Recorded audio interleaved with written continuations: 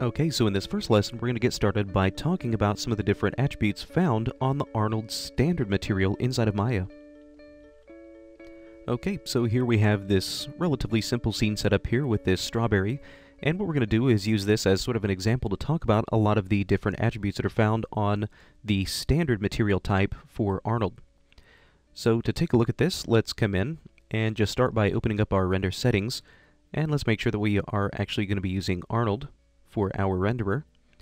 Now, one of the things that I like about Arnold is the fact that we can use the IPR and use that really to our advantage when it comes to working with materials and lights. So we can come in, select a view that we want to be active, and just simply enable the IPR. You can see right now it's going to kick off with Arnold Renderer. Okay, you can see once it gets started that we have our IPR that begins, and we can see right away we already have a few simple materials set up here. And when it comes to setting up lights and things like that, we'll talk about those in one of our later lessons, but for now I really just want to focus on the materials themselves.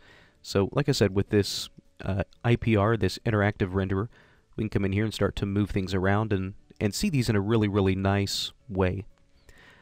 So let's come in here and just take a look at what we've got. So let's start by opening up the hypershade, and we can start to work there.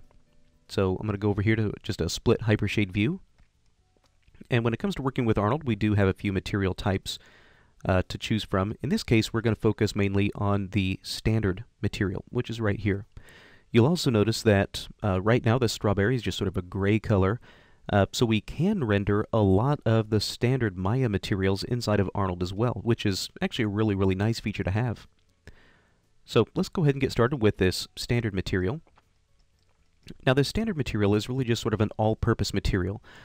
If you've ever had a chance to work with mental ray, it would be very similar to the mental ray architectural material, where we can simulate pretty much everything that we need to with this standard material, everything from metal to wood to plastic to glass and pretty much everything in between. We can pretty much accomplish everything that we need to. So let's take this standard material and assign it to the strawberry body. So right-click, Assign Material to Selection.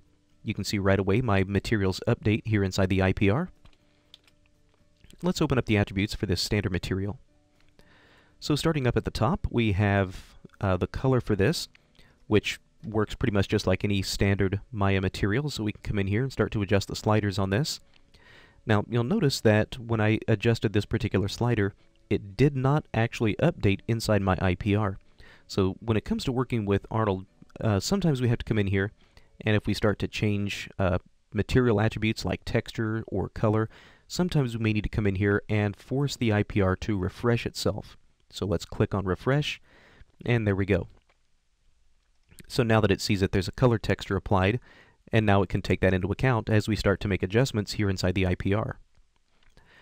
Now, if we wanted to come in here and plug in some sort of an image for this, we can just click on the little checker, and we can plug in a standard 2D file node for this. You'll find that Arnold is able to use pretty much all of the 2D material types as well as many as the 3D texture types, which is, again, a really nice feature to have. So just like we would any other material, we're going to plug in a 2D file node. Okay, and we're going to come down inside this source images directory for the current project that we're working out of, and we're going to plug in the strawberry color. Go ahead and click OK. Again, if you need to, you may need to come in here and force the IPR to refresh, but in my case, you can see it's going to be working fine. Okay, so now we have a color or a texture map that's plugged into this Arnold standard material.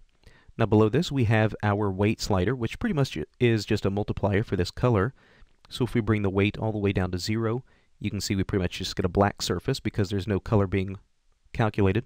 Or if we bring that all the way up to 1, we get the full intensity of that texture map. Usually this is going to be set to a default value of 0.7, and I usually find that that's going to be a pretty good value to stay with, somewhere between 0.7 and 0.8. And the reason for that is because in the real world, there are actually very few surfaces that return 100% of the color back to the viewer's eye. Usually some portion of the light that is sent to this object is going to get absorbed and stay with it. So I find that this is going to be a pretty good value for realism purposes. Now, below this we have our roughness setting. Now this sort of starts to control the distribution of the light around this surface itself. Now this might be a little bit easier to see if I were to come in and just take a quick little save of that. If we start to increase this roughness, we should start to see a little bit more kind of an even distribution of light compared to what we had before. So less of kind of a focused hot spot and something that is now a little bit more kind of even. In my case, it's a little bit more dull, but this starts to give surfaces maybe, again, a little bit more of that almost kind of a powder coat look. It's a nice feature to have, but in truth, I usually don't find myself using this just a whole awful lot. Now below this we have our backlighting slider. Now you can almost sort of think of this as translucency, where for single-sided surfaces we can start to allow light to pass through from the backside and start to give a little bit more of a translucent feel. Now for this particular instance, I'm going to come in and I already have a standard material applied to these strawberry leaves. So what I'll do is demonstrate this on these leaves. So as I start to bring up the backlighting for the leaf material, you can start to see where we have a light source that's back behind the leaf that's actually casting some light through here, and what we're starting to see now is some light that's coming through the backside and again sort of illuminating the backside of this leaf. So compared to what we had before, we can start to get some of those really nice kind of translucent effects. Now you can see a little bit can go a pretty long way, so this is definitely one of those sliders where you'll need to come in here and just really kind of think about subtlety.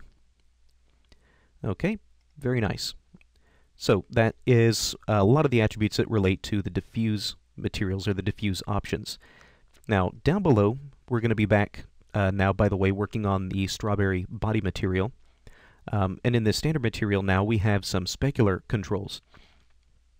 Now in Arnold, the specular controls work a little bit differently than what you might be used to. Inside of Arnold, the specular actually does have a reflective component. So you'll see this if you start to bring the specular weight up a little bit. You can see that not only do we actually sort of have the specular highlight that we're used to seeing, but we actually start to see a few reflections in here. Now right now these reflections are pretty blurry, and that's controlled by this roughness slider. So if I were to bring my roughness all the way down to 0, now we should actually start to see some pretty strong reflections in here. So in addition to, like I said, the actual hot spots that we start to see with our light sources, we actually do start to see some reflection in here as well. So a little bit different than what you might be used to. So we can come in here, and once we have our reflections set up, we can start to blur these out a little bit. In the case of something like this strawberry, we'd probably want these to be pretty blurry. But you'll notice that it starts to give a little bit of kind of an unrealistic result. This is a really, really shiny strawberry, probably much more shiny than what we would expect to see in real life. Now part of the problem is what we have right now is a pretty unrealistic result as far as the actual reflection, and part of that has to do with this Fresnel option. So the Fresnel, once we start to turn that on, starts to help a lot as far as the reflections go. Now the reason for this is because in the real world, most surfaces actually appear more reflective the more indirectly you look at them. So these areas here that are very heavily oriented away from us or away from the camera should start to be more reflective than these areas that are directly pointing toward us. And as we start to introduce a little bit more of this Fresnel, you can see that that's exactly the effect that we start to get.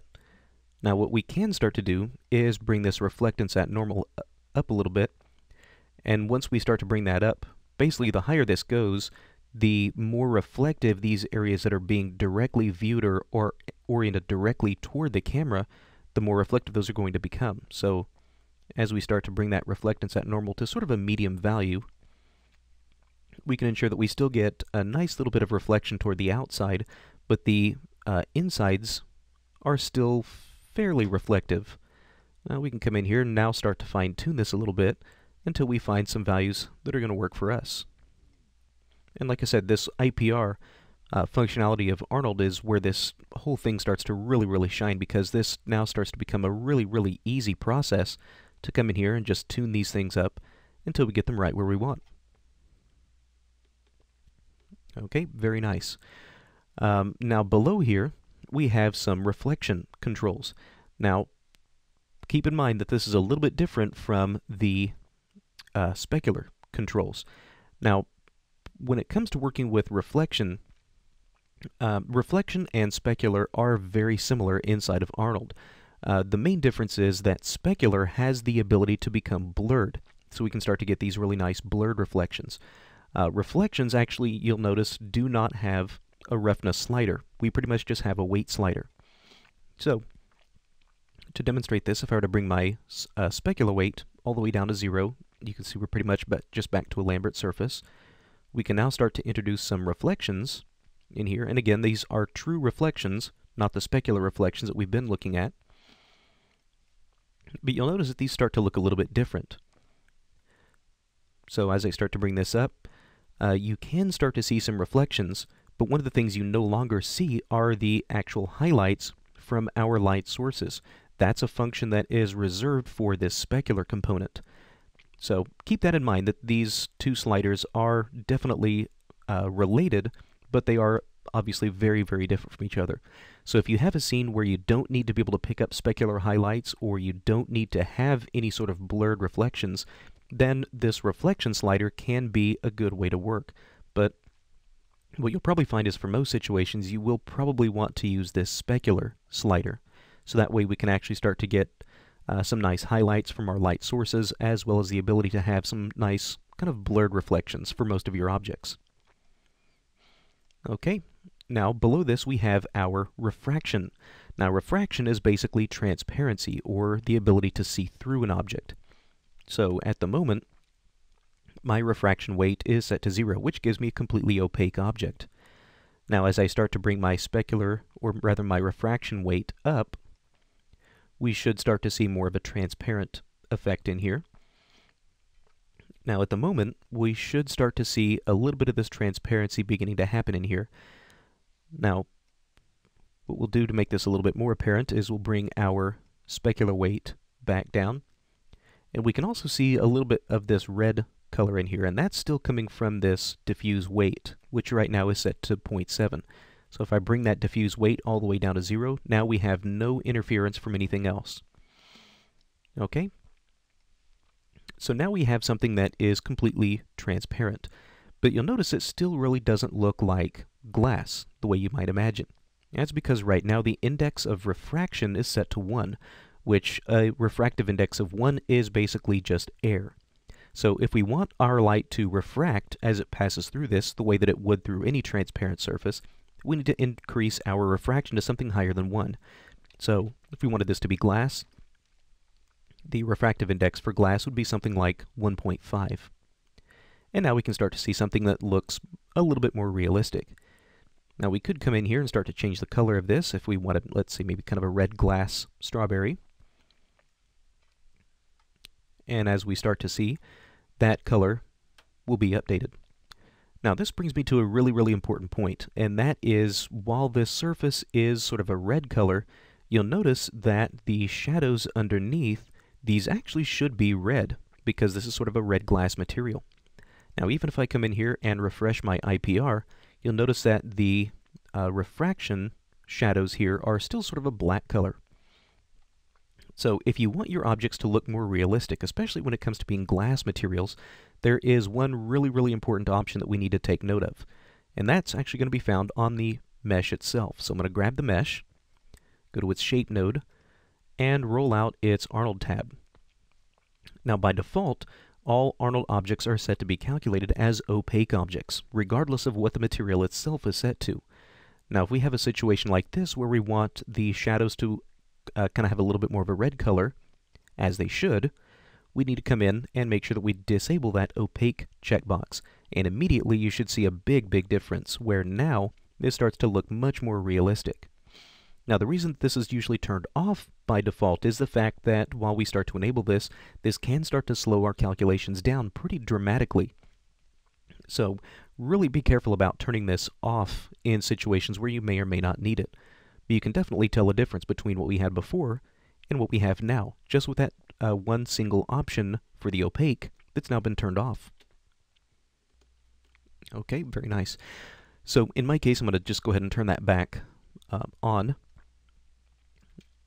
And below here, like I said, we do have some roughness controls. These are very similar to the specular controls that we were looking at earlier, where if we maybe wanted this to look a little bit more like a frosted glass, we could come in here and start to dial up that roughness a bit, and we should start to see that effect beginning to take shape, where now instead of this kind of nice clear glass looking strawberry, now we start to get something that is a little bit more kind of frosted in appearance. So definitely a change over what we had before. And that again is our refraction roughness. Okay, now the last thing I want to talk about before we wrap up this lesson is the subsurface scattering. Now, inside of Arnold, there is actually a specialized subsurface scattering when it comes to working with skin, which we'll talk about in one of our later lessons. But for really, really simple subsurface scattering effects, like something that we might see on this strawberry, we do have some really, really basic subsurface scattering controls built in. So to demonstrate this, I'm going to bring my refraction weight back down to 0, so that way we're back to having a non-transparent surface. And I'll bring my diffuse weight back up. Okay, so now we start to see more of the surface color of this strawberry. Now, right now, we have our subsurface scattering weight set to 0, which means we get none of the subsurface scattering effects. But if we come in here, I'm going to give this just a moment to finish updating. There we go. And what I'll do is just right-click, remove all images, and I'll save this one for comparison. So that way we can actually see what sort of an effect we're getting. So subsurface scattering is the effect where the light can actually sort of enter this surface, scatter around a little bit, and then come back to our eye. This is something really, really common in something like this strawberry that has a really kind of soft outer appearance, not just some sort of a shell here. So if we come in here and start to bring up this subsurface scattering weight, what we're seeing now is, again, the appearance of light that's sort of entering this surface, scattering around a little bit, and then returning and back to our eye. Okay? So compared to what we had before, definitely a bit of a change, and part of the reason for that is because we have this white color in here. Now we could come in and let's say we take the same texture map that we've been using for this strawberry's body, and let's plug it into the subsurface scattering color as well. So middle click, drop that into the subsurface scattering weight. You might need to come in here and refresh your IPR, but in my case it's going to be working straight away. Okay, and now if we compare what we had to what we had before, we start to see something that's just a little bit softer in its overall appearance. But so we can come in here and maybe start to bump up that weight a little bit more if we choose to. So definitely a little bit of a change here if you compare what we had before to what we have now. Okay, very nice. So now I could just come in here and start to reintroduce some of my specular controls in here, some of my specular weight. Give that just a minute. Okay, and now you can see we have this really nice strawberry in here with just a little bit of specular highlight and a few other settings in here, such as some subsurface scattering, that again, with a little bit of effort and just a little bit of work, we start to get some really, really realistic results.